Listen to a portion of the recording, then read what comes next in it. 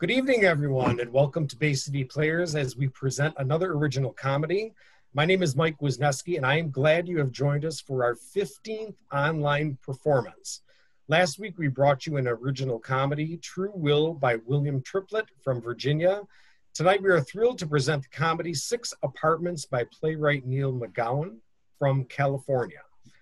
Bay City Players is excited to participate in the Make Art virtual campaign started by our friends at Midland Center for the Arts. We would also like to thank our season sponsors, Chemical Bank, Independent Bank, Landau Packaging Systems, Skrupski Family Funeral Home and Cremation Services, Wildfire Credit Union, and Michigan Sugar. Bay City Players is dedicated to our mission of providing high-quality theatrical experiences for the entertainment, education, and enrichment for all members of the community. The show must go on, but virtually. So if you're enjoying our virtual performances brought to you by original playwrights, please consider donating to Bay City Players by going to our website, click the donate link. Any amount you give is greatly appreciated. Now I would like to take a few minutes and introduce our playwright for this evening and have him say a few words about his play. Neil? Hi, my name is Neil McGowan. I don't have a whole lot to say. I just want to, first of all, thank Bay City Players and everyone involved, all the artists, giving their time and energy to this play. I'm excited to hear this play. I wrote this play just for fun, really. I wasn't expecting or really ever hoping that it would be produced for some reason in any form. And it's sort of hard to explain, but I started writing it back in 2011, and I wrote like one scene, and I thought about all that it would entail with so many actors, and unless you're like a super famous playwright, a lot of theaters don't want to deal with plays that have a lot of actors, or frankly they don't want to pay for them, which I understand. So I sort of abandoned it. And then years later, I thought, well, that was sort of a good idea. Maybe I'll just write it for fun. And so I pulled it out again and I finished it. And it was a lot of fun. And the fact that I get to see it and hear it in any capacity is really, really cool. So I'm really looking forward to it. And out there in the audience, I hope you do support this theater and theater in general. I live in California. I'm from Pittsburgh originally. I belong to theaters in both of those cities and now right in the middle. So I just want to thank you all again and I hope you enjoy it. Great, thank you. So with our doors still closed, we are grateful to use this platform to connect with each other. So feel free to comment as the show goes on and let us know what you think. Our cast comes to you with little rehearsal time and without access to our theater has found props and costumes to use from their own home. So if you're interested in participating in future programs such as this, please send us a message on our Facebook page or message myself, MJ Wisniewski, personally, and I will add you to the list. Also watch our Facebook page for more information about next Tuesday's show. Now I would like to introduce the cast. Cast, when I call your name, give the audience a wave, let them know your character's name and where you are from. Ryan Smith. My name is Ryan Smith. I'm playing the role of Darryl, and I live in Midland, Michigan. Marci Rogers. Hi, I'm Marci. I'm coming to you from Midland, Michigan. Trashan Donald. Hi, I'm Trashan. I'll be playing Reagan and Carter today, and I'm coming to you from Saginaw. Andy Harrington.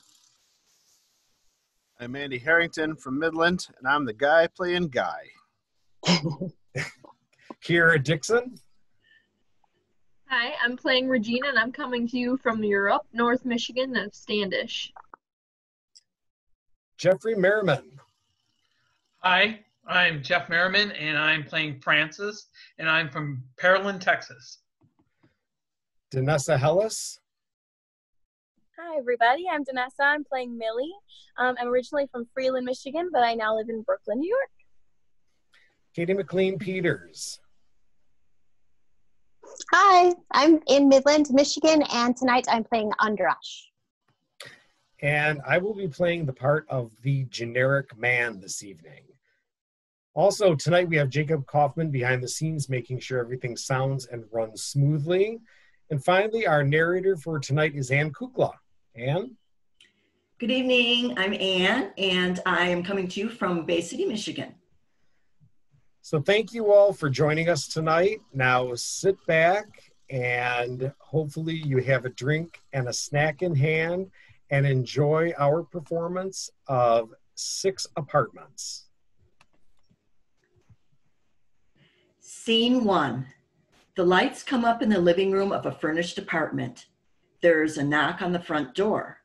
After a moment, a jingle of keys is heard, then the door slowly opens. Beatrice peeks her head through the crack in the door. Hello? Hello? She must not be home. Come on in. Beatrice leads Darryl into the room. The sign on the open door reveals this to be apartment 203E. Is it really okay to come in when they're not here? I notified the tenants of the units you'll be seeing today that I would be bringing someone in, and they're used to me popping in anytime anyway. Really?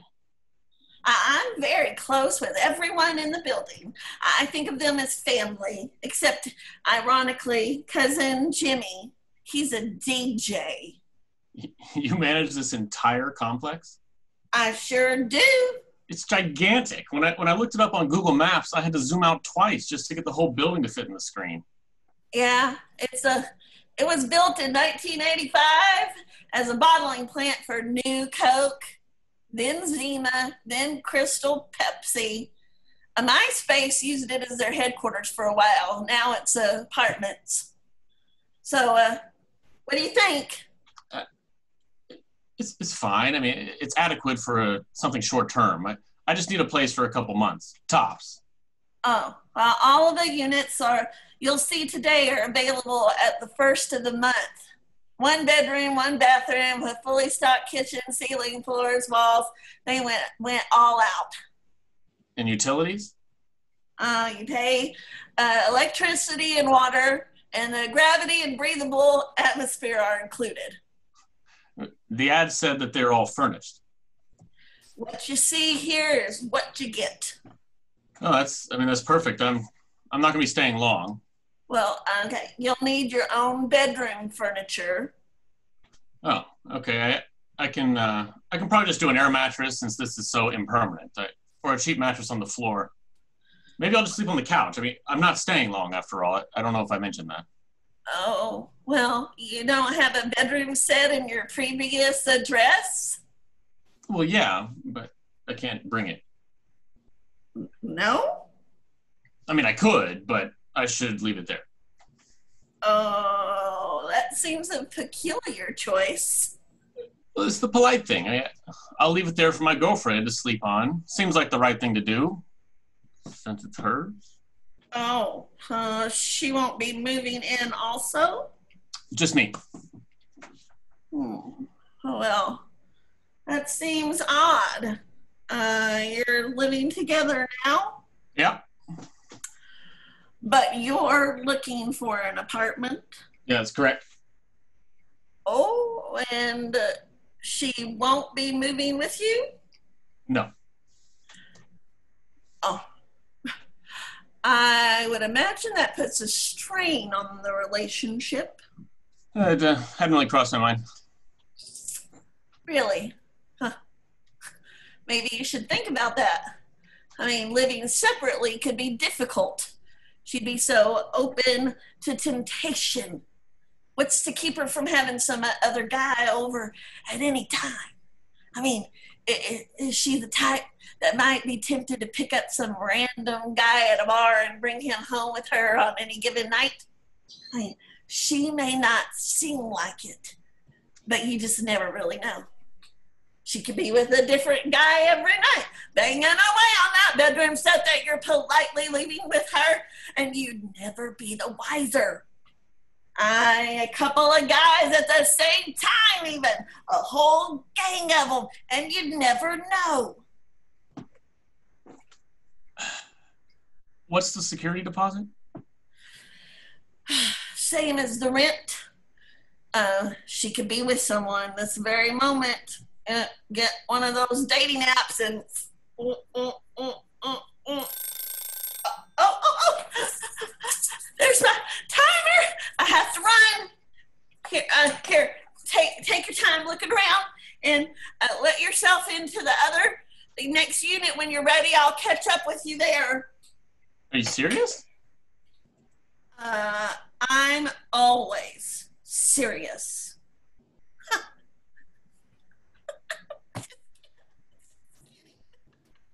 I'm not always serious. But I was just then when I said I had to leave. Bye. You just met me. Do you really trust someone alone in someone else's apartment? I trusted you the moment I saw you. Someone that looks like you probably understands that you have to do whatever you can to make people like you. Beatrice runs out. Darryl stands in the silent apartment alone, then decides he's too uncomfortable to stay. As he crosses to the door, he spies a framed photo on a table. He stops, picks it up, and looks at it. Suddenly, the bedroom door opens and in walks Reagan, wearing only a towel, drying her hair with another towel and not seeing Darryl, who has frozen. She sings loudly as she crosses through the room. I'm drying my hair. Just washed my bath, now I'm drying my hair. Reagan exits into the kitchen. Darryl puts the photo down and begins sneaking to the front door, but Reagan reappears, seeing Darryl. He stops in his tracks and they look at each other for a moment. Then she begins singing again as if nothing has happened and continues into her bedroom. My hair is all dry, my hair is all dry, acting like nothing is wrong here, afraid for my life. She closes the door. The bedroom door reopens and she emerges, aiming a pistol at Darryl. Oh, God, don't shoot. But if you really have to shoot, aim for my left shoulder. It's been hurting me anyway, and maybe since I'm used to the soreness, it won't hurt as bad, but still, I'd really rather you not shoot at all. Don't give me a reason to. I won't. But please don't look for reasons that aren't there, like blinking. I mean, shooting over a blink, that'd be an overreaction. Probably shouldn't make assumptions about what I find shoot-worthy. Okay, look, I knew it was a mistake. Beatrice let me in to see the apartment, and then she left. And I was just about to leave when you walked in. So maybe ask yourself who's really at fault here. Me, for simply looking for a place to live, or you, for not showering for an extra 10 seconds. What color hair does Beatrice have? Gray. Why? Had to make sure. You might not even know Beatrice. Maybe you saw her name on the mailbox outside and then forced your way in. Or you could have clubbed Beatrice over the head, stolen her keys, and let yourself in. But then I'd still know what color hair she has. That's true. But I didn't. I didn't look. This is a huge mistake. If I was here to rob you, I'd be wearing like a ski mask. Or I know that's cliche, but I kind of enjoy the kitschy charm of it. Fine. She did tell me she had somebody coming to look at the apartment today, and I forgot. And as weird as it is to think that she'd let a perfect stranger walk around my place, it's not out of character. So I believe you. But I'll still shoot you if you make a sudden move, seeing as how I'm standing here in a towel, but you can look around. I could come back. You're here now. Might as well get it over with. I mean, if it's really awkward for you, I could hurry up and change into a towel. That's not necessary. Thank you. I'm Darryl, by the way. Reagan. Nice to meet you. I haven't seen the kitchen or the bedroom. I guess I could just check those out real quick, and then I'll be out of your way. Okay, but keep your hands up. You still don't trust me? I do. Just think it's funny. He peeks into the kitchen. There's a kitchen? Crosses to the entrance of her bedroom. She moves aside so he can look in. And the bedroom. All right, that'll do it then. There's also a great view of the Walgreens parking lot from the window. You don't want to miss that. Breathtaking. Darryl begins towards the front door. We did knock and announce ourselves before we came in, just so you know. My head was wrapped in a towel. I just didn't hear you. Sorry if I scared you with the gun. Gun? All right. Actually, since you're here, would you mind me asking why you're moving out? It's not a story I'm very willing to share with a complete stranger. No offense. No, I just meant, is there anything I should know about the apartment, other than the building having its own zip code and the ridiculously careless building manager? The apartment's great. I'm moving out for my own reasons. You'll be very happy here. Neighbors are nice? No big parties in the middle of the night? No Irish clog dancers upstairs at 6 a.m.? Very polite neighbors. Will I be able to play piano here? Absolutely. That's amazing, because I couldn't before. Perfectly reasonable reaction on your part. So I should probably get... What's your story? Why are you looking for an apartment? Oh, I just need a change, I guess. From what? From my current living situation. Which is? Living with someone. Your parents? No. Grandparents? No. Some Craigslist rando? Girlfriend. Is that so hard to believe? Kinda. That's rough. What is? That you're breaking up. We're not breaking up.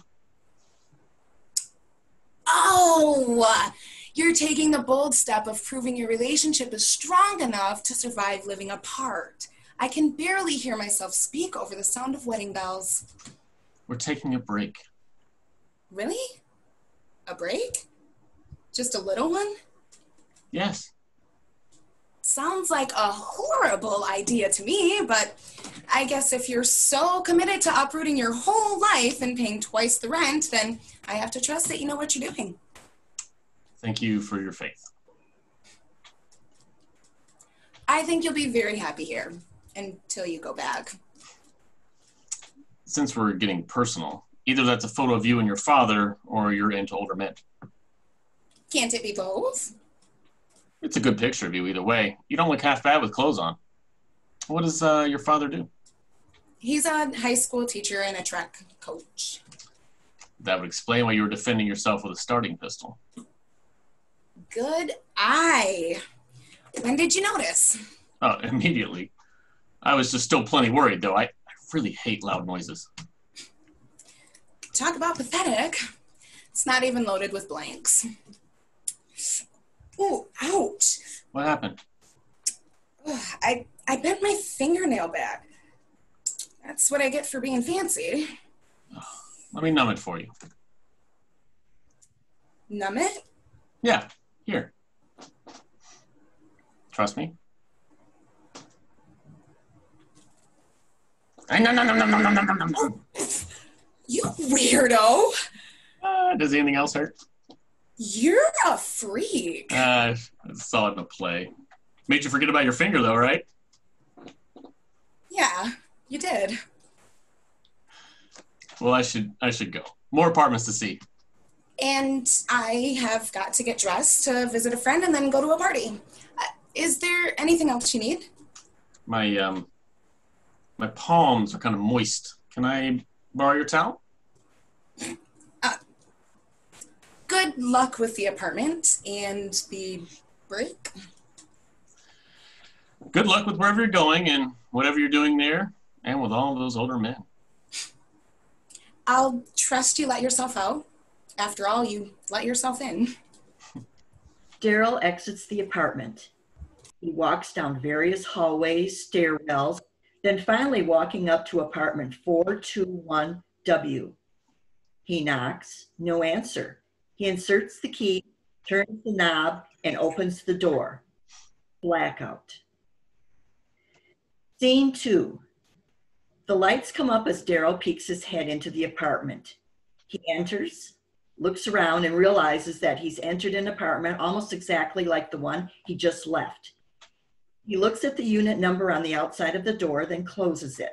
Before he can figure it all out, the bedroom door opens and Carter walks out, fully dressed, but otherwise looking exactly like her twin sister, Reagan. She stops when she sees Darryl. I don't understand this. I left and I walked for what seemed like miles through this complex and ended up back here. The thing that is really weird is that the number on your apartment is different. And the hallway outside your apartment is different. But everything else is the same. It's like I went through some rip in the space-time continuum or something. Okay, well, not the time continuum, but because it's actually the time it should be right now, but the space continuum is just all fuckataki. Do you think this come out as some kind of sign that I don't know, I'm supposed to live here? Or that maybe something to do with you? Is that possible? I know this sounds crazy, but this is just the most amazing, weird thing that's ever happened to me. Isn't this just the most incredible thing you've ever heard? Excuse me. She disappears into her bedroom, then reappears with a gun pointed at Darryl. What's wrong with you? You know I know that's a starting pistol. She moves the gun a little to the left and fires. What the hell, Reagan? What's the matter? Reagan? Are you bipolar? I was just here. There's a picture of you and your father right there on the table. Are you sure? Okay, no, that actually appears to be you with Shamu the whale, not the actual whale, a man dressed up as Shamu, or a woman. I don't want to sound biased, but if it is a woman, I hope she's earning the same amount as what a man would be if it never mind. Look, I'm totally confused right now, but if you're going to shoot me, can I please ask that you aim for the left shoulder? It's been bothering me. I'm not going to shoot you. You have the wrong apartment. Reagan is my twin sister. I don't know what apartment she lives in, but you can go ask the building manager. Beatrice. Right. Yeah, she has gray hair. That's true. Well, not that that proves anything, because if I had clubbed her over the head and took the key, I'd still, never mind. She gave me the key to your apartment. I'm here to look at it because you're moving out. All right. Well, take a look around. I don't think I really need to. You and your sister have very similar tastes. We're nothing alike. I beg to differ. Can we not talk about my sister? Okay, fine. I guess since I went to the trouble of walking here, letting myself in, being shot at, I might as well do the cursory walkthrough. Go crazy. Do you want me to do it up with my arms up? Like this? Why would I want that? No, okay, never mind. See, it's the kitchen and the bedroom. Walgreens. Everything checks out. I didn't catch your name. Carter. I'm Darryl. Reagan is moving out? Yeah. You didn't know that? Yeah, I knew that. I love to ask questions I already know the answer to. It's my favorite thing. Now, I'm going to ask you if you're a complete dumbass. I'm sorry? Well, are you a complete dumbass? Yes. I am a complete dumbass. I knew that. All right, then. Well, I'll just wait for Beatrice in the hallway. Did you like her? Beatrice? Are you a complete... Reagan. dumbass? Yeah. Sure. I mean, she seemed nice. She liked you. Oh, yeah? You can sense those kind of things? It's really annoying.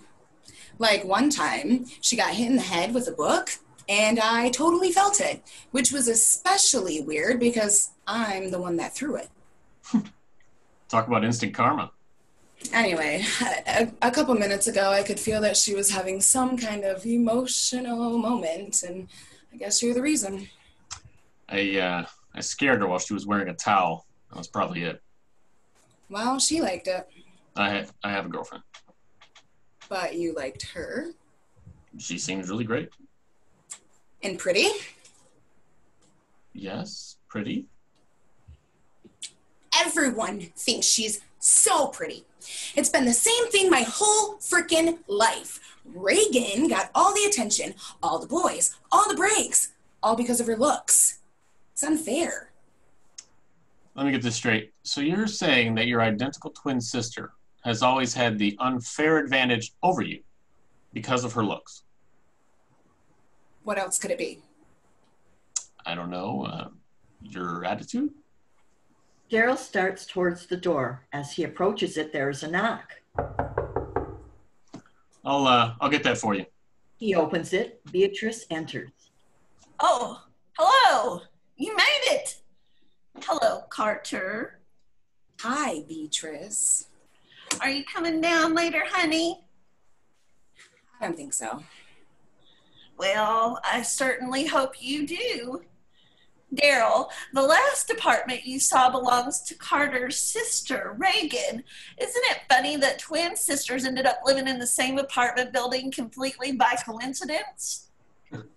Based on the size of this complex, I'd say the odds are good that every person on Earth knows someone that lives here, or is someone that lives here.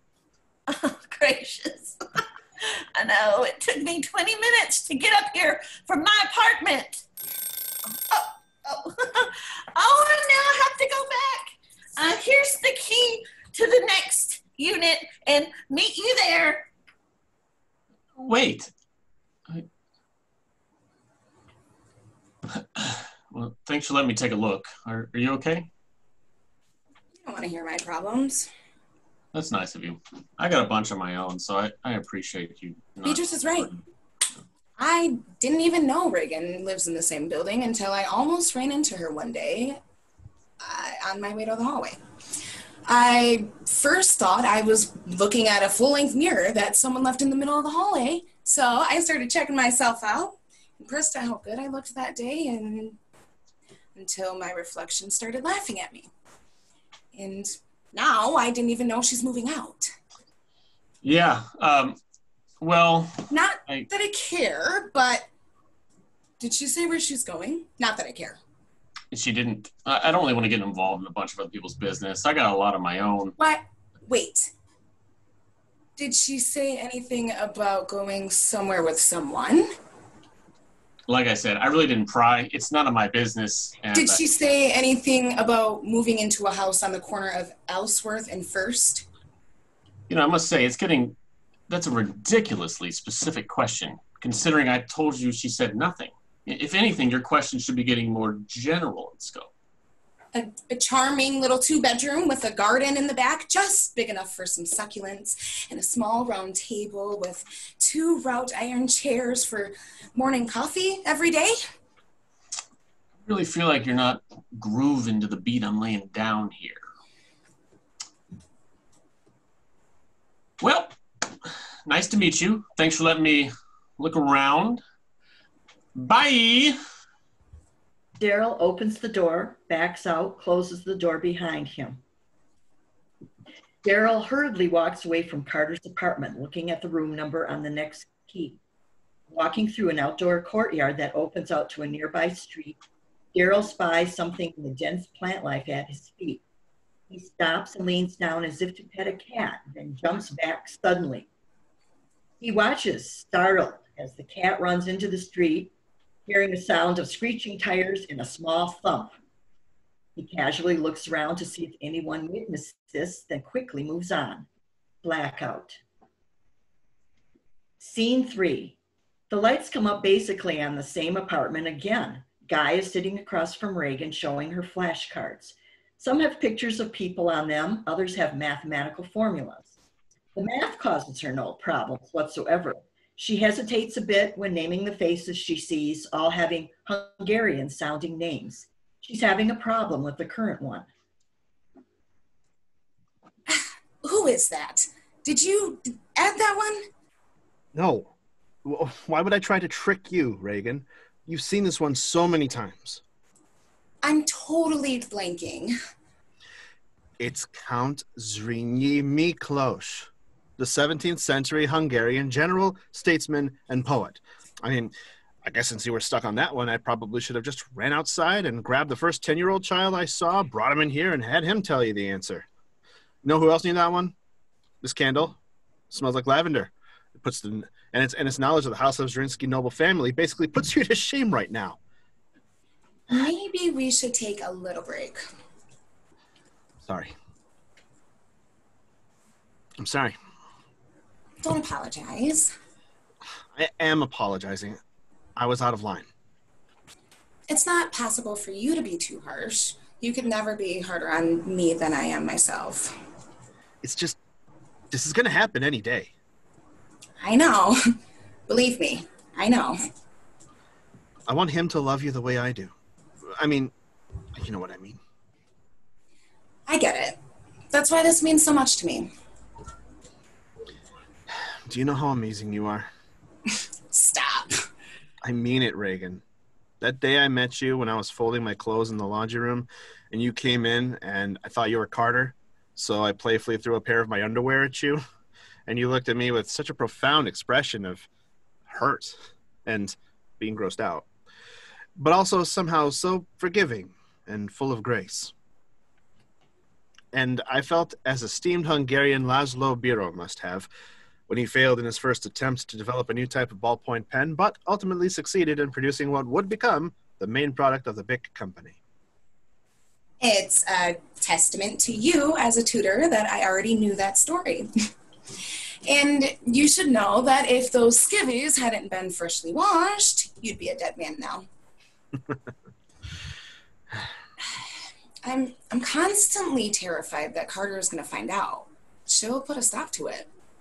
We've been careful. I've been sensing so much confusion and hurt in her lately. She must at least be aware that you and I know each other. Well, not from me. I never told her about the underwear incident, or that time I goosed you in the elevator, or flashing you in the sauna. I know how she gets. To be fair, it does seem like you confuse me for her a lot. Everyone in this building talks so much, though. Let's play it cool at the party. Right. Speaking of that, I need to change my shirt. You look good in that one. But yeah, I have another one exactly like it. I just like to stay fresh. You have a backup for everything, don't you? I like being prepared. Guy exits to his bedroom. Reagan picks up the flashcards and sorts through them. There is a knock on the door. Come in. The door opens slowly. Darryl peeks his head in. Excuse me, When he sees Reagan, he throws the door open, revealing this is apartment 321N. Excuse my French, but what the F? What are you, triplets? Let me guess, your name is Nixon. It's me, Reagan. I take it you ran into my sister. I did. That must have been confusing. You have no idea. You rent 2 apartments? My friend lives here. Is she home? Guy. Yeah. Should I wait for him before I start looking around? Guy? No, you can look around. He won't mind? Guy? Not at all. No, I said he. I know. You can stop telling me he's a man. Guy? This is worse than having a gun pointed at me. His name is Guy. You must have had parents with no imagination. And some foresight. His parents have a lot going on, believe me. How was Carter? She's quite the complex individual. She's still moving out then. Yeah, why wouldn't she be? Well, you see... But, I'm sorry. Sorry I asked. No offense, but I really don't want to get mixed up in all this stuff. I have a lot of my own drama going on, and... Did the Death Star just blow up Alderaan? I gotta skedaddle. Reagan runs out. The bedroom door opens and Guy enters. What the F? Please don't think about pointing a gun at me. Oh, now that's literally the only thing I can think about. Beatrice's hair is gray. Greg's shirt is red. Who's Greg? Friend I had in college. I wish something would happen. The door flies open and Carter bursts in. Oh, good. Carter, what's wrong? You tell me. Greg's shirt is red. I'm gonna go. Oh, no, you don't. Carter slams the door. He told me what you're doing with my sister. What? Carter, what are you talking about? And who is this? I didn't say anything about this guy, whose name is actually Guy, and your sister. He said enough. And the fact that he's here right now proves that you're still moving out at the end of the month. So, can you look me in the eyes and tell me that absolutely nothing is going on between you and Reagan? Carter. Tell me nothing is going on with you and Reagan. Nothing is going on between Reagan and I. I believe him. You know, when she was here just a little bit ago, I didn't get the sense that... She was here? No. I got confused. I meant when you were here a little bit ago, except I didn't mean a little bit ago, I meant now. See, I have a problem with perception of time. It's a neurological thing. I was punched by a donkey when I was little, but see, that's the thing. It wasn't when I was little. It was last week. That's the horror of this condition. Also, I meant I was kicked by a donkey, not punched. I didn't accidentally say that because of any pre-existing condition. I'm just kind of flustered right now. I'm going through some drama in my life, and I just... Shut up, you idiot! I can't believe you. Carter exits. Guy? It probably seems right now that I materialized out of thin air for the express purpose of ruining your life, but I promise I didn't mean to do that.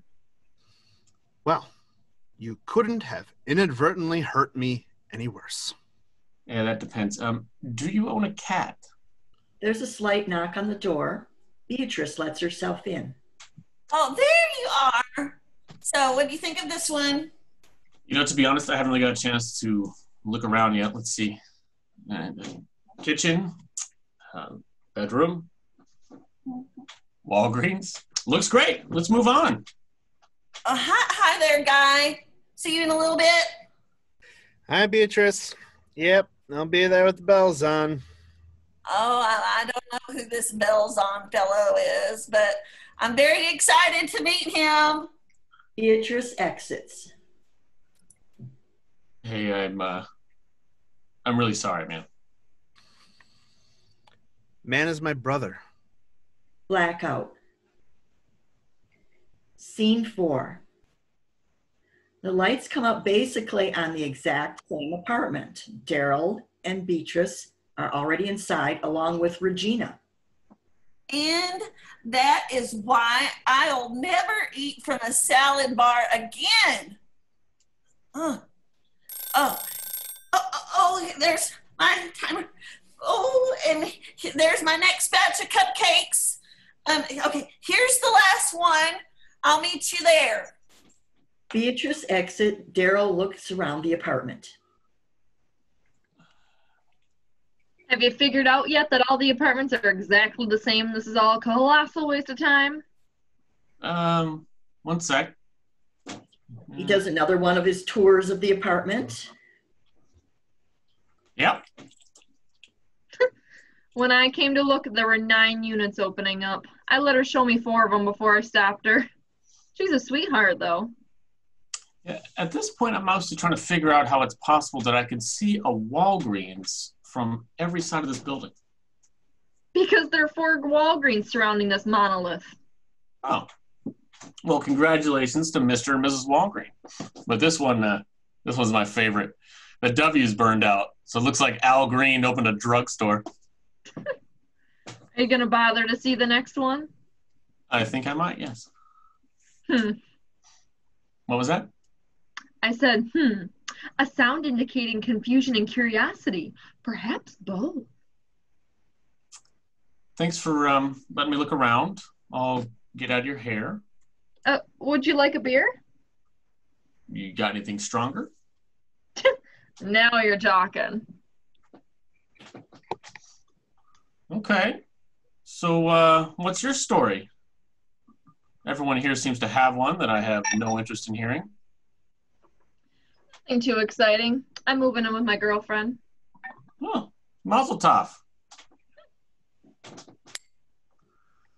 I'm not Jewish. Neither am I.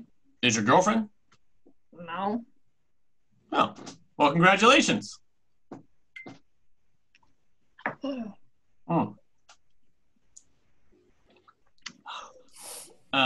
Moving in with your girlfriend, huh? I'm doing the exact opposite. You're moving out of your boyfriend's place? Okay, I'm doing half of the exact opposite. You're moving into your boyfriend's place. Wrong half. I'm moving out of my girlfriend's place. Oh, sorry. Why does everyone keep saying that? I mean, it's not necessarily a bad thing. Explain to me why you're going through the motions of seeing at least 3 apartments that are exactly the same. Well, this is the 4th of 5 since you're twisting my arm. Okay, all right, well, all right. That's vaguely uncomfortable. I guess I really don't want to go home. So you're looking at 5 facsimiles of the same apartment unit getting involved in people's lives to avoid thinking about your own? Actually, I've done everything I can to avoid becoming enmeshed in the Melrose Placeness of this place, but I failed. Oh, please. I can read you like a Kindle in a dark bedroom after a bad scissor date. By the way, if you ever become a lesbian and want to meet someone, don't use scissor. You'd have a better chance of meeting a suitable woman on eHarmony, and they actively weed out women looking for other women. But they fail. Are you actually saying I'm trying to create drama just to avoid my own sorry life? Prove it. There's a knock on the door. Come in. The door opens, revealing this is apartment 121S, and Francis enters. Hi, Regina. Oh, I'm sorry. I didn't know you had company. That's okay, Francis. This is Darryl. He's thinking of taking my apartment, or one of the other 4 exact replicas he's looking at today. Hi, Darryl. I live right across the hall. I promise I don't barge in a lot. Not nearly enough, Francis. You're sweet, Regina. I'm going to miss you. Though I'm so happy for you and that wonderful woman it sounds like you found. Thank you, Francis. I've said it before, and I'll say it again. My search for true love would have ended long ago if you just had a vagina. Oh, Regina. You're going to make me cry. What did you need, hon? Oh, I'm wondering if you've seen Anderson Cooper. What? Oh, no, I haven't. Something happening? Should we turn on CNN? Not that Anderson Cooper, dear. That's the name of Francis's cat. Oh, F. I often let him out to play in the courtyard right outside my patio. One of the little perks of living on the first floor. He's an indoor cat with an outdoor spirit, my little Anderson. He usually only stays out there for 20 minutes or so, but he's been gone for over an hour. I'm sorry, honey. I haven't seen him. I'm getting concerned.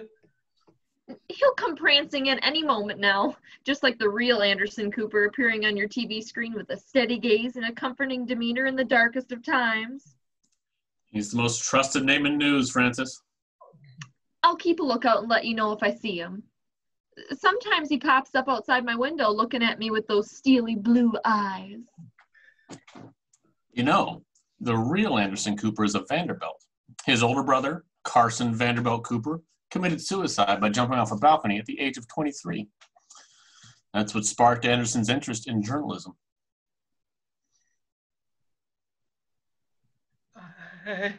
Anywho, see you later at the party. Will do. Francis exits. Everyone in the building here is really nice. You'll be happy here. Yeah, there is a 0% chance of that for so many reasons. But let's focus on the positive. You must be so excited. I am. It's a big step moving in together. We've been dating for 2 months, so by lesbian time, we should have moved in a month and 3 weeks ago. She had to break up with someone first.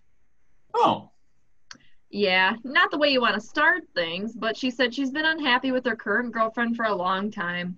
She just needs time to finish things with her, and then I'll move into her place. Am I an asshole? no way. You're 300 times better than whatever loser she's slumming with now. What I'm saying must be true, because I am definitely drunk. You've had half a drink.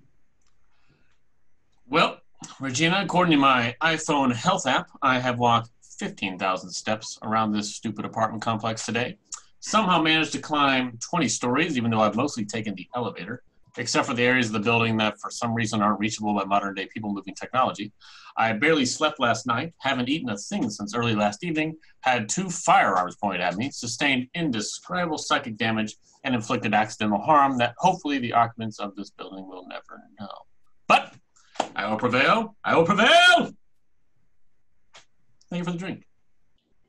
Darryl moves to the door, exits, and closes the door behind him. Blackout. Scene 5. The lights come up on yet another of the same apartment. A generic man sits in a chair, not reading, not looking at his phone, just sitting.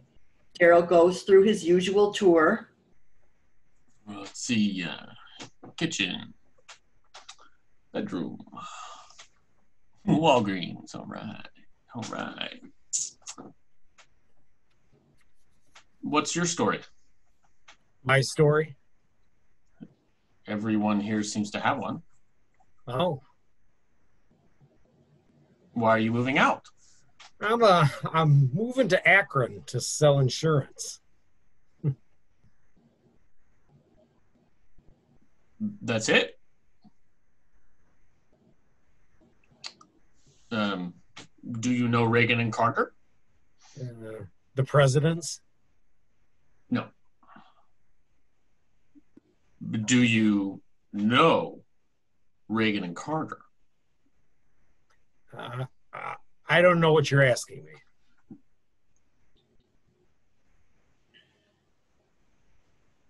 I was really expecting more from the last apartment, but never mind.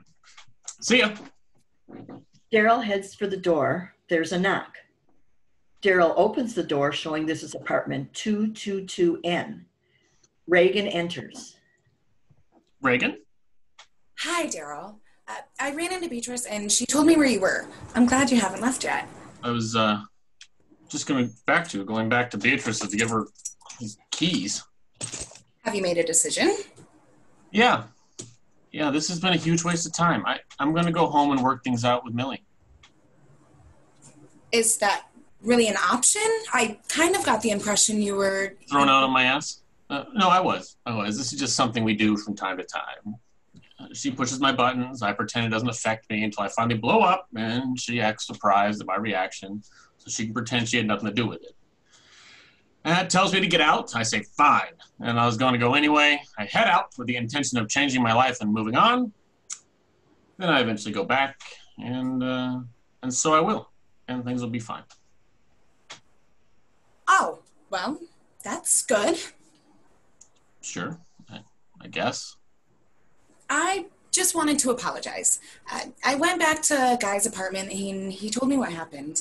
None of that was your fault, so don't feel bad.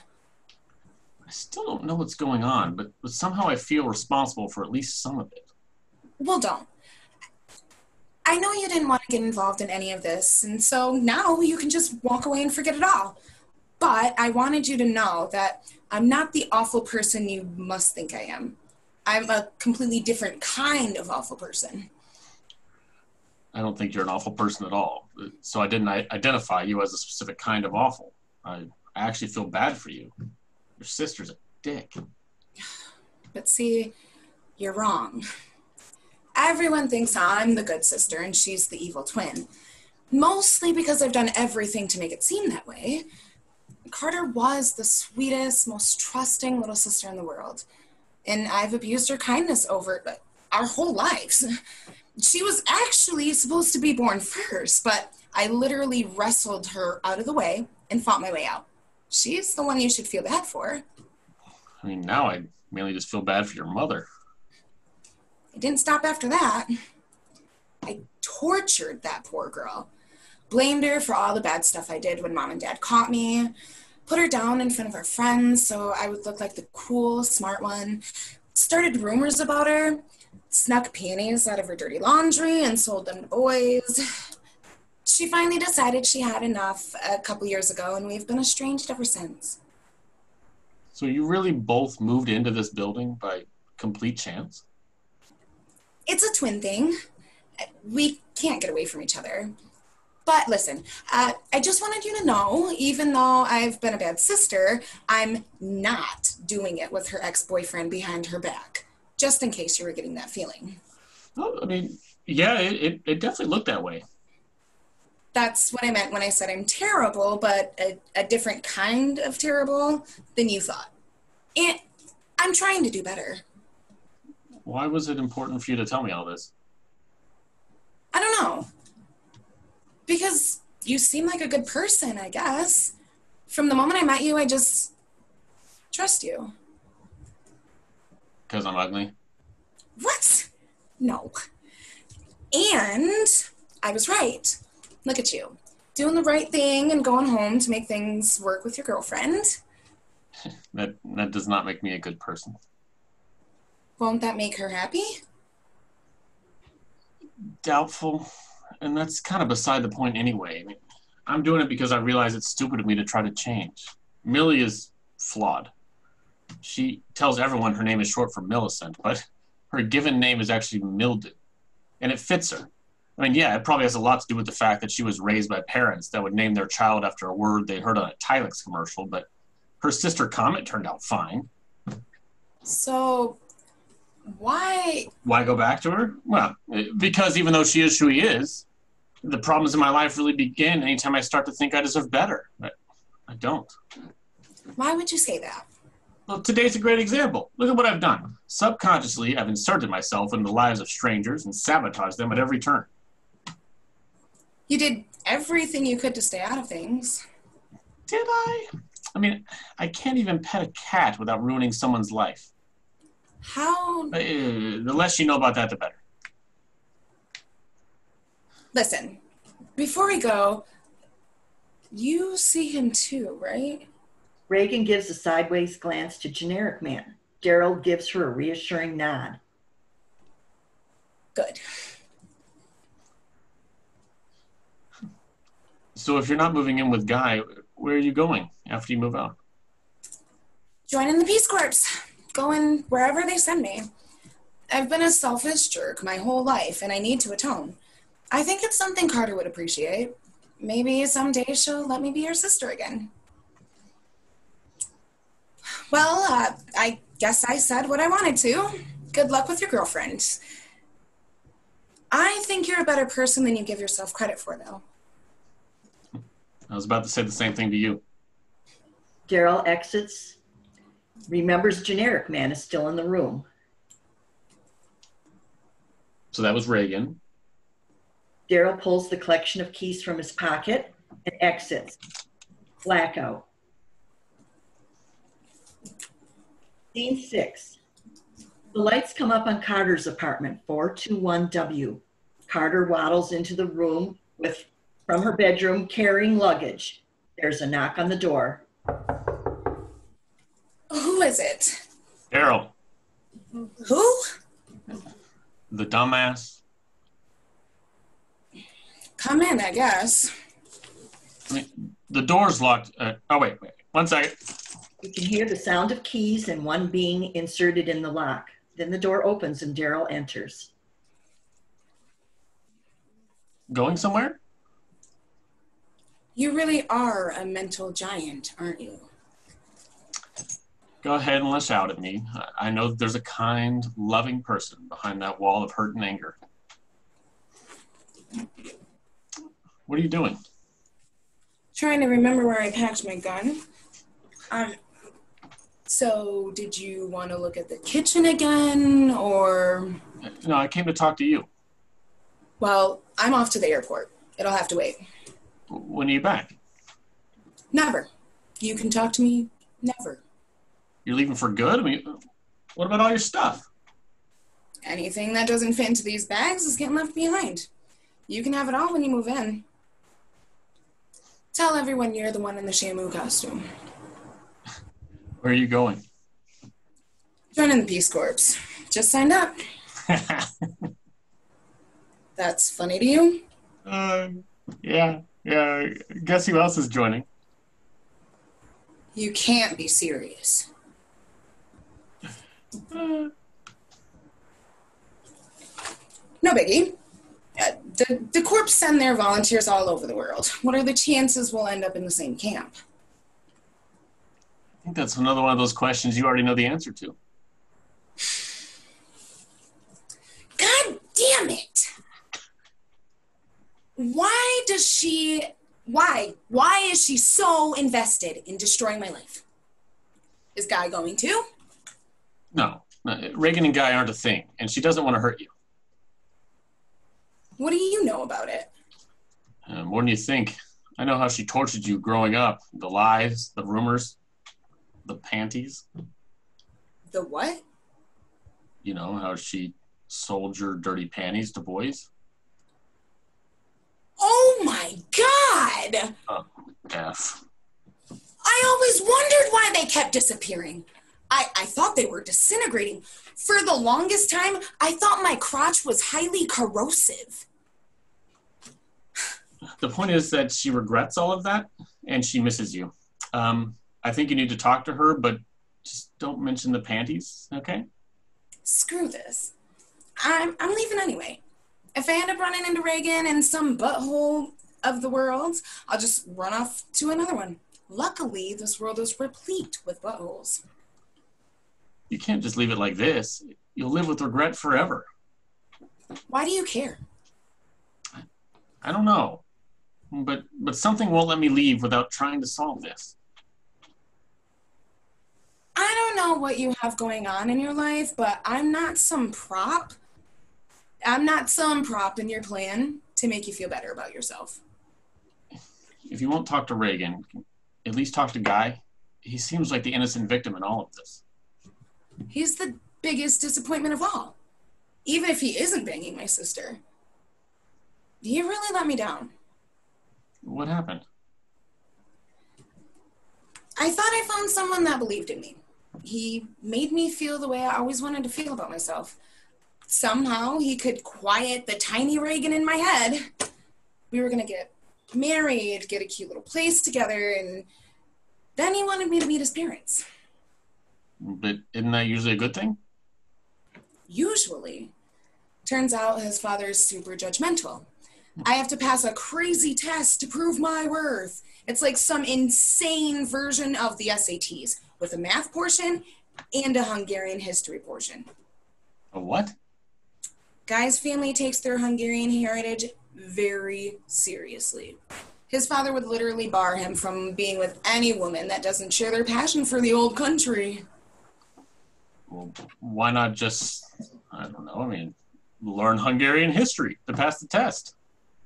I started to. But then I was like, what am I doing? I'm an amazing, impressive woman in so many ways. More than good enough for any guy, even Guy. And I shouldn't have to put myself through some kind of test to please his father. And Guy should back me on that. But he didn't. Oh. I don't care about Hungary. I mean, sure, when I went through my dance phase a few years ago, the Hungarian Chardas was my favorite, but I don't need to learn the entire history of France because I love French fries. The Chardas? Oh my God, it's so fun. And the Hungarian gypsy dance, those Hungies really know how to get down. Does Guy know about that? I wouldn't give him the satisfaction.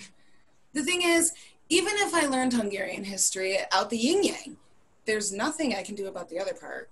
It's like Reagan usurped all of the mathematical genes Mom and Dad had to pass down. When it comes to math, she's like Rain Man. And I'm like walking around in the rain, man. Too bad there isn't a wordplay portion of this test. It all just goes to prove that Guy and Reagan were made for each other. If they aren't already together, they're bound to figure out that they should be. So you're just giving up? That's the plan. Here, give Beatrice my key. Tell her I said thank you for everything. I had a really great time living here for a while. It was the happiest I've ever been, actually. And the weird thing is, I could sense Reagan knew it, and that she was happy for me. Oh well. Thanks anyway. It was nice of you to try to help. You're right. I guess if I fixed something, it might somehow mean that I'd fix the things in my own life could change. Too bad. I was starting to like the idea of living in this crazy place. Lock up when you leave, Chief. Carter gets all her bags through the door and disappears down the hall. Time to head home. Blackout. Scene 7. The lights come up in Beatrice's apartment. The door is wide open, revealing this is apartment 101E. The furniture is pushed aside to open up the space, and every level surface area has cupcakes on it. Beatrice is presently exiting her kitchen holding another batch. Regina is enjoying one, as are Guy and Reagan, doing their best to pretend that they aren't as friendly with each other as they are. Generic Man sits in the corner, a look of simple contentment on his face, holding a cupcake but never eating it. Here's the last batch.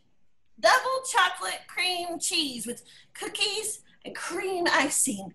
You'll notice now that the full selection is present and that there isn't any red velvet option available. That's because red velvet is the white Zinfandel of baked goods. It's bad, right? Yes, Guy. There aren't any college kids or hookers coming, so I didn't make any. These are amazing, Beatrice. Seriously. I'm gonna walk out of here 10 pounds heavier. Well, you could use it, honey. All my excess weight goes straight to my fingers. I'm glad you're leaving. Do you think Carter will stop by? I really doubt it. Well, that's a shame. I love having these parties for departing tenants, but I understand not everyone is in a celebratory mood when they're moved to start a new life. That's for sure. Darryl enters, surprised to find a party and all the people he's met recently. Oh, hello. Look who it is. The red velvet of people. Oh, thank you, Guy. I'm glad there's no hard feelings. I'm calling you white Zinfandel. Guy, there's no need for that. I just came to drop off all the keys, and then I'll be on my way. Oh, nonsense. Stay and have some cupcakes. Did you make a decision on a unit? Well, thank you. Yes, the unit I choose is a small, well-lived-in one about 3 miles from here. Oh, 421 in the West Quadrant then. I'll draw up the lease. No, thank you for your time, Beatrice, but I won't be moving after all. Oh.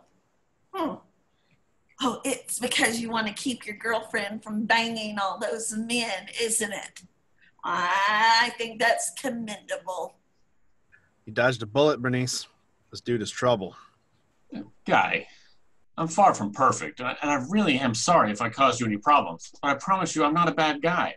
I've done my best to fix the damage, all the damage I've caused today. Francis enters. Hello, everyone.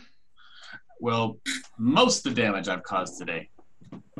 Hi, Francis. It's my favorite dude in the whole world. Anyone who messes with my friend Francis better buy extra insurance. You're around, insurance guy. So glad you could come have some cupcakes. I certainly will. Thank you, Beatrice. Sanderson Cooper come back? No. I wanted to talk to you all about that, Beatrice. He's been missing for some time. Oh, well, that's unlike him.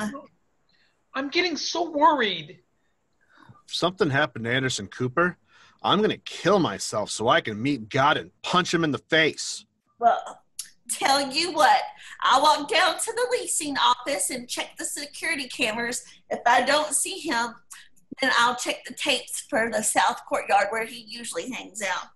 If something happened to him, I'll know in a jiffy. Thank you, Beatrice. Well, enjoy the party, everyone. I'll be back in no time. Beatrice exits. So, I should definitely be moseying on. Darryl, stay a while. Guy doesn't really blame you, do you, Guy? He's just hurt. I want you to stay. You do? Have some fun before you go home to the misery that is your life. At least stay until I get back from the bathroom, okay? I think those pumpkin cupcakes had a lot of bran in them. Reagan runs towards the bedroom. Reagan, I really have to go. Me too. Reagan is gone. Wow. You're going back to her, huh? It's a long story. I'd love to stay here and tell it, but... Francis... No. Yeah, I really have to get out of here. Please tell Reagan. Tell her that we'll meet again someday. He turns and is about to leave when his exit is blocked by Carter. Carter! Everyone, especially Guy, turns to watch her as she struggles to get through the doorway with her bags. I'm so glad you came back to make everything better. Shut up. I'm leaving. For good. But I just wanted to say one thing before I go. I'm a good person. The best person you'll ever know. A better person than I even know. And the reason I have to go away and try to remember the good person I am is because of what you did to me. But I'll be that person again. And you won't get to be with her. Carter! That's all. Where's my sister? Dropping a 2. Reagan, it's Carter. I'm leaving. But before I go, I just wanted to tell you I know about the panties. Oh, come on. Since we're in mixed company, I'm not going to call you the word that I want to. But look down. It's the thing right next to where the poop is coming out. Bad bye, Reagan. Bad bye. That is some brilliant wordplay. Carter, where are you going? Far away. You can't.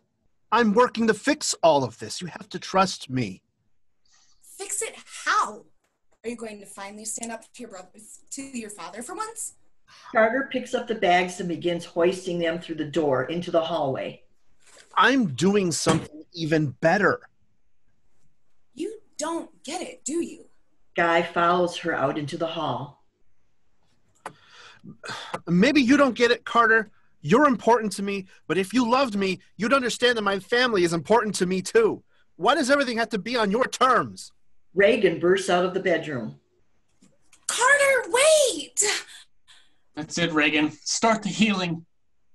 Reagan runs to the hallway, and an argument is heard. Guy is standing in the hallway watching it. Please, don't leave. I am. And if you know what's good for you, you'll stay away from the Peace Corps. Or what? Or else. You're gonna fight me at a Peace Corps camp?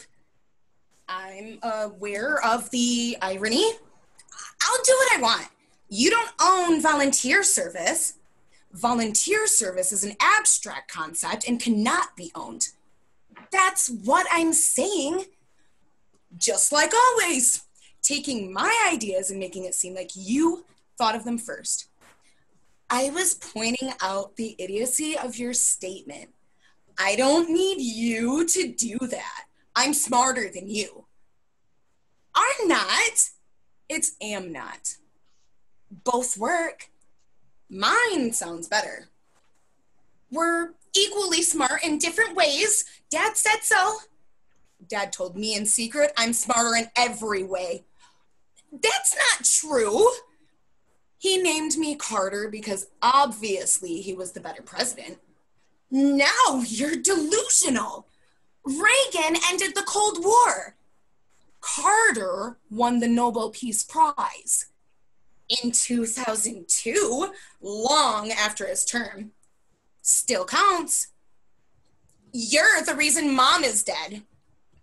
Mom is alive. She's dead inside. I hate you. I hate you. Guy jumps out of the way as Reagan storms back into the apartment and goes straight to the bedroom. So, how did that go? I'm done. I'm just done. Ladies, please, don't leave it like this. She's picking up her bags. Nope, dropping them. Oh, fell over picking them up again. Oh, super frustrated. And now she's... Carter knocks Guy out of the way, storms into the apartment, goes to the doorway of the bedroom. And one last thing.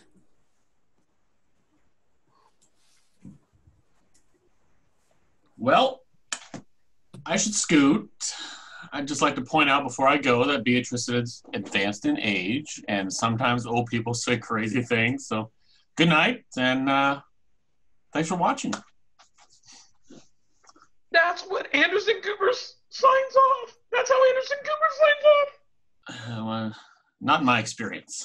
Darryl starts for the door when Millie appears. She enters the apartment.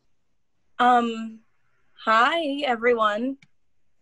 Baby, you made it! Hi, baby, I made it. And I brought cupcakes. Kidding. I brought heroin. Kidding again. I didn't bring anything. Is everything okay? There's discarded luggage in the hallway. Some family drama. That's Carter. Reagan's in the bedroom. Beatrice is reviewing security video. There's Guy, Francis, him, and Darryl. Everyone, this is Millie. Hi, baby. Oh, F. You know each other? I'm the girlfriend that Millie's breaking up with, so you can move in. Oh my. I'm so sorry. I didn't know you identify as female, but to be fair, though, those who are transitioning tend to be more obvious about it. No, she lied to you. She's not breaking up with her girlfriend, and until very recently, I didn't know she was breaking up at all. Are you kidding me? Darryl, we've been building to this for months. When you left today, you said you were moving out. That's what we do, and then we get over it. What made today any different than any other day? The difference is that I thought maybe today was the day you finally figured it out. Damn. You said her name was Linda. Why didn't you just say Darryl? I mean, it's a gender-neutral name. Okay, baby, obviously I wasn't 100% honest with you, but I'm 100% honest right now when I say I detest lying, and yet I did that for you. So obviously I'm super ready for this. Why didn't you just tell me you were with a man? And she's a straight-up sociopath. She'll lie about anything to get what she wants. That's not true. I just didn't want you to have any doubts about me or any lingering desire I have for a penis that doesn't have to be strapped on. Regina, did Millie tell you what her full name is? Millicent. Figures. Show your driver's license. What is wrong with you? Show her. Let me see it, Millie. Oh my God. See? No, it says Millicent, but that is the hottest driver's license picture I have ever seen. Good hair day, post-beach vacation, masturbated in the car. Wait, what? You lied to me about your real name being Mildew? Why would I say something so ridiculous? Because it was so ridiculous. You read me like a candle in a dark room after a bad scissor date. You told me your name is Mildew because you knew that would make me instantly pity you for your insane childhood while falling madly for your adorably quirky, crazy happenstance. And it worked.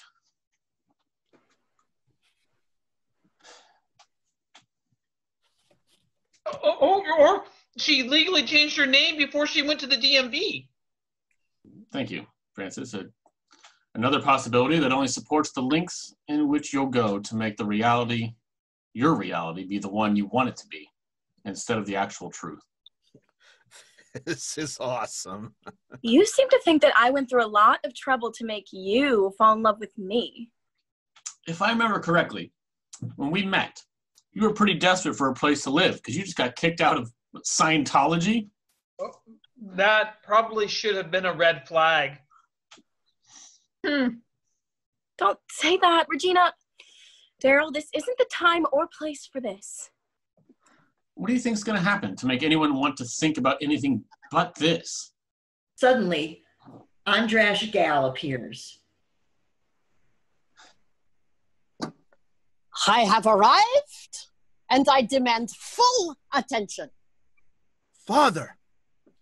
I just flew in from South Bend, Indiana, the city with the highest percentage of Hungarian Americans. And boy, are my arms tired. The Uber I caught from the airport had manual windows. And you know, I like varying periods of high wind and then no wind at all and then high wind again. I remember, Father. It is time for the exam. Which of these non-Hungarians is the one known as Carter? Darryl, you think I'm a sociopath? Let's talk about that. Shh, Millie, read the room. I'm she. Oh. So this is the Carter Roosevelt I've heard so much about. Tis. But I'm afraid the exam won't be happening today. I'm not interested in passing any test to prove my worthiness. What is this insolence? This is just your way of psyching yourself up. You like that, Dad? Remember how you said Mom used to make you really work for it? Please, Carter, just try. Stand up to him. Does this really mean nothing to you? It meant everything to me. That's why I won't degrade myself. Goodbye. But first, does Beatrice have any travel-sized bottles of booze? Carter exits to the kitchen. Okay, seriously, what is this insolence? The bedroom door slightly opens. Reagan gets Darryl's attention and motions for him to create a distraction. Boy, do I hate Hungary. I mean, what the hell is up with that country? I can't even think of one city in Hungary to specifically pick out to make fun of. What are their customs? Like, what are they into? No one knows. It's pretty much a non-country, if you ask me. Reagan makes her way out of the bedroom and behind Andras towards the kitchen. I mean, Lederhosen, right? What's up with that? Well, that's Germany. Oh, you mean the country Hungary wishes it was. Even Austria's laughing at Hungary. And everyone knowing Austria's Germany's bitch. What does that make Hungary? Reagan successfully reaches the kitchen unseen, goes in then, out of the swinging door, back into the living room. I am ready for the exam. Well, I don't know what all that was about, but very well. As you must know, I have certain specific demands when it comes to the kind of woman I will allow my son to marry or shack up with. The two most important qualities are as follows: a vast knowledge of Hungary and a proficiency in the maths. These qualities are to be passed down to the next generation. The grandchildren of Andras Gal will not be left unprepared. Guy, your name is Guy Gal? Let's do this.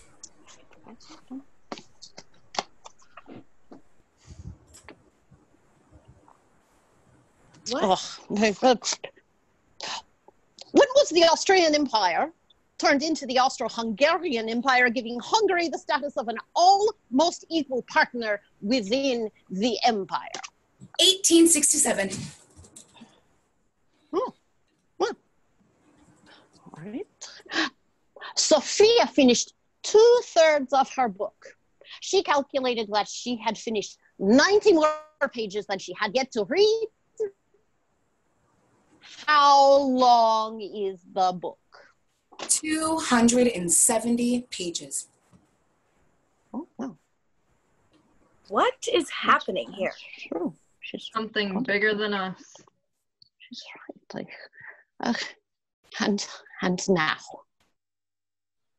my final question. Who is the author of the first epic poem in Hungarian literature? What? Simple. Is that a joke? Should I go out and grab the nearest 10-year-old and have him answer that one? It's Miklos Zrinny of the House of Zrinski, or House of Zrinny if you're nasty. You have done well. So she passes. Carter and I can be together. I approve of this union. All that's left is for all to witness the celebratory dancing of the Shardas. Carter?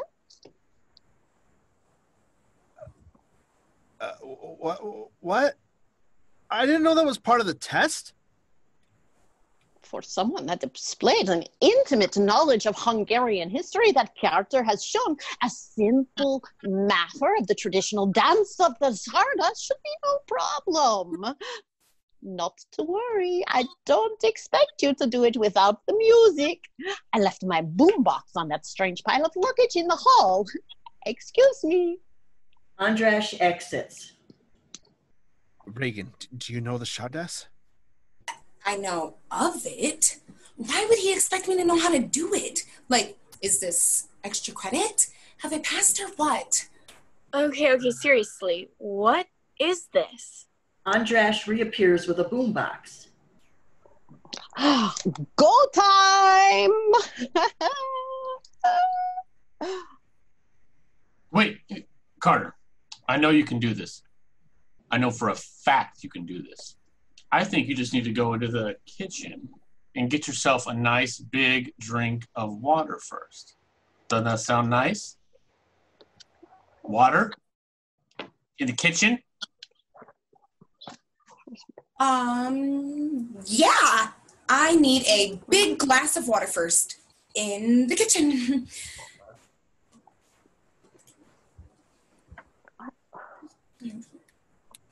Reagan exits through the swinging door to the kitchen. You know what country I can't get? Chad. Carter is expelled through the swinging door as if pushed out. Oh, and now you dance. I'm not doing this. Carter. I know I've let you down. I haven't been there for you the way that I should have been, but I promise, all I ever wanted is exactly who you are. The question is, can the woman I love understand how important this is for me? She looks at him. Andras starts the music, traditional Hungarian music. She drops his hand, stands still, then her body erupts into the traditional dance of the Charda. Everyone is amazed. Transitions into Hungarian gypsy dancing, which involves slapping of the hips and ankles, which is extra exciting. When she's really feeling it, she gets in the sky. Unable to contain the call of the dance of his ethnic origins, he joins her. The music and dance ends to wild applause of everyone in the room, except for Andras. He approaches her, a stern look on his face. Then he takes her and kisses her cheek and gives her a big bear hug. You have my full blessing and benefits. Benefits?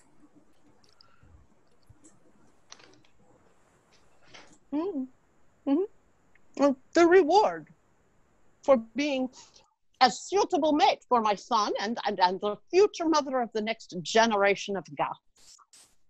Like, money? Naturally. Guy, if you'd maybe just mentioned there was money involved here, I probably would have been a little more open to all of this. Well, I guess I figured it was obvious. How much do we get? $200,000 a year, plus an extra $50,000 for every grandchild you produce. Are you shitting me? Guy, if we get married and have the 3 kids we were always talking about, we'd get $5 million a year. I was rounding up. What is the square root of 660?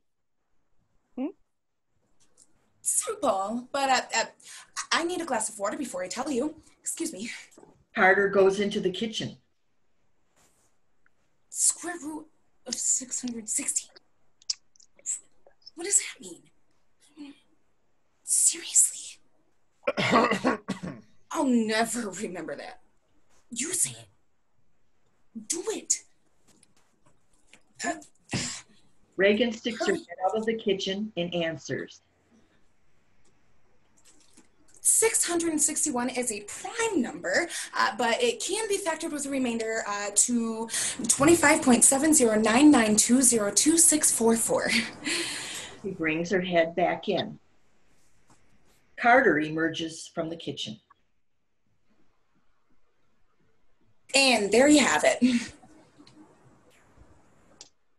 I suspect trickery. I am going to administer the exam. Thirsty again. Be right back. No. No more. You know what, Dad? The truth is, Carter sucks at math. And she doesn't give a rat's ass about Hungarian history. A pun referencing Vasil Rats, the Hungarian soccer player. She's obstinate and a little damaged and needs constant reassurance.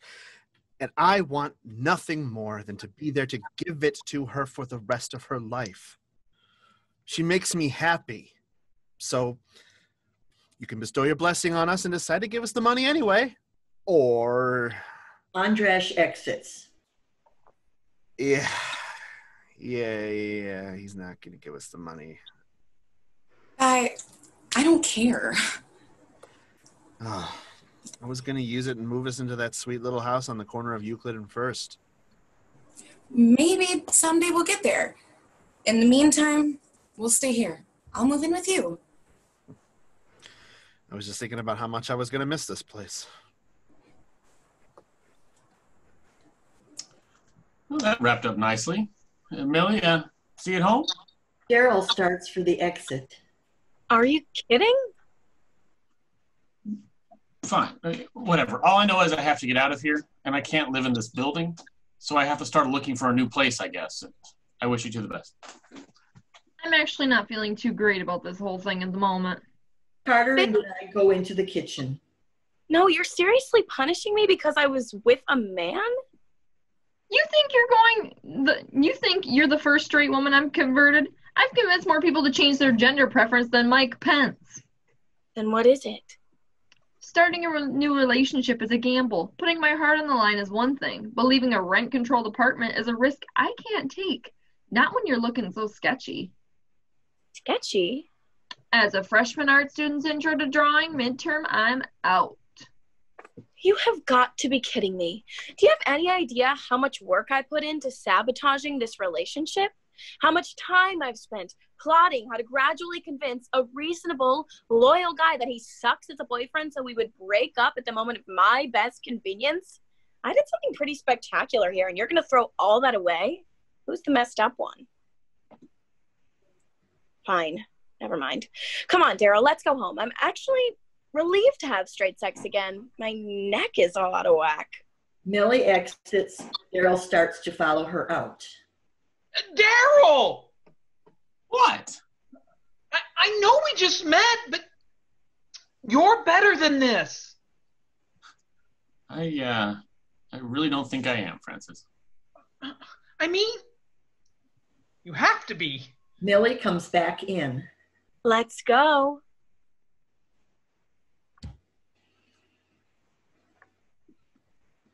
No, Millie. What? How little self-respect do you think I have? None. That's why we work. Oh, not anymore. You know, it really says something that I can't even tell at what point you started making our relationship such a shit show on purpose instead of by pure accident. Let her have it, Darryl. I'm not perfect. I make bad decisions, or I don't make a decision when I need to, or I say the wrong things at the worst times, but those are just signs of weakness or being accident prone. That's a far cry from lying to people and hurting them on purpose. Maybe I'm an awful person, but I'm not that kind of awful. I deserve better than this. Boom. So you're moving out. Yes.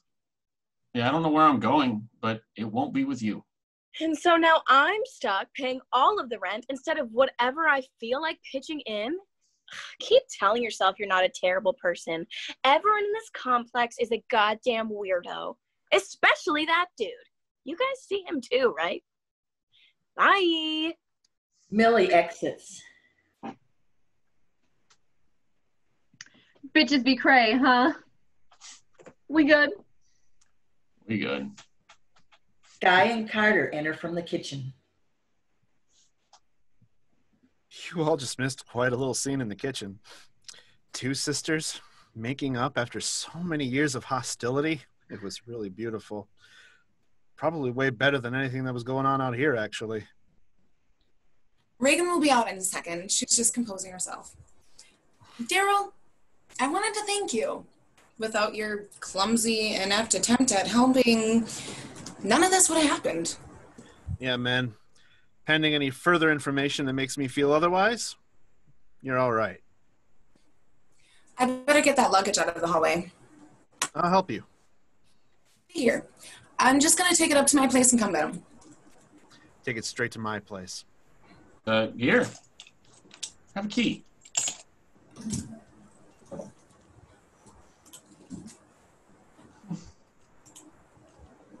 Say, weren't you in a big hurry to leave? Yeah, it's basically all you've been talking about since you got here. Nothing's stopping you now. Actually, there is. Francis, buddy, I need to tell you something. Beatrice enters. Reagan quietly enters from the kitchen. Francis, honey, there's something I need to tell you. Anderson Cooper is definitely in your apartment, safe and sound. Well, thank heavens. What? Well, I couldn't find any sign of him on the cameras, so I let myself in to check. He's nice and comfortable in his little bed that looks like a CNN news desk. What a relief. Then why were you gone so long, Beatrice? Oh, that's a very good question, Reagan. Before I went to Francis's apartment, I decided to review today's security tapes to see if I could find any sign of Anderson. I saw something very interesting. Seems that our visitor, Darryl here, had himself quite a little experience for himself in the south courtyard. Quite a little experience indeed. Well, what is it, Bernice? It's quite shocking what I saw. Disturbing. Sad. You poor man. What? Well, innocently bending down to pet that stray cat and having it react so irrationally and then run into traffic? That must have been traumatizing for you. Oh, Darryl. And to not even tell anyone that it happened so as to not bring everyone down? I mean, that was very generous. Wait, You mean that stray cat that's caused so many problems? The one that pisses everywhere and tries to claw at you when you walk by? Oh, she's evil. Janice in 322 East said it jumped on her head from a tree and scratched up her entire face. She wakes up the whole apartment complex with her screaming and yowling in the middle of the night. She attacked poor Anderson so many times. I call her Megan Kelly. I hate that effing cat. Darryl killed that cat we all hate. Well, wait a second. I didn't. I mean, Well, let's cheer for Darryl for killing.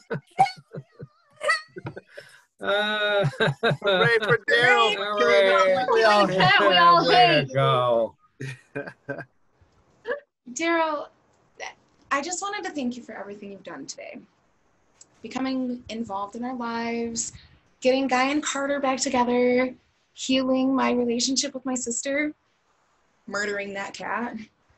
I'll never be able to repay you. believe it or not, you've helped me just as much. This has been quite a day. Are you still gonna go to the Peace Corps? Nope. Gonna stay right here and make up for lost time with Carter. Are you still going back to Mildew? Oh yeah, you missed a bunch of things. As a matter of fact, I just decided I'm gonna move in here. I'm gonna take Carter's apartment. Or his. No, I'm gonna take Carter's. That's so exciting.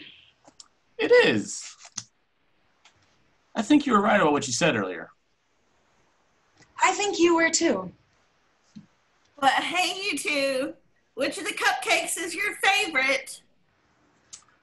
You know, in all the excitement, I didn't even get to try one. Well, get to it. By the way, Beatrice, I'll be moving in after all. And I'm not moving out. Neither am I. And Carter is moving into my place. I'm staying too, Beatrice. What? Was this all some big trick to get me to throw a cupcake party?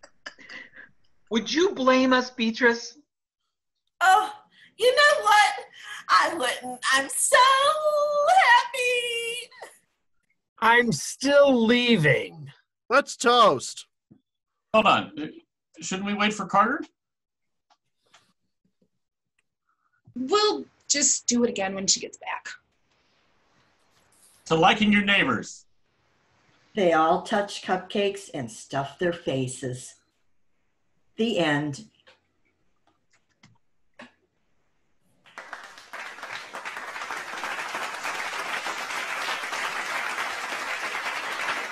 Good job, everyone. Good job. Bravo, bravo. Wonderful job, cast. Thank you. And a big thank you to everyone out there that's watching. This show will stay up on our Facebook page, or you may view it on our website or on YouTube. Thank you for your continued support. Next Tuesday, we will present another original work, so please watch our Facebook page for more information. Thank you for watching, and see you next week.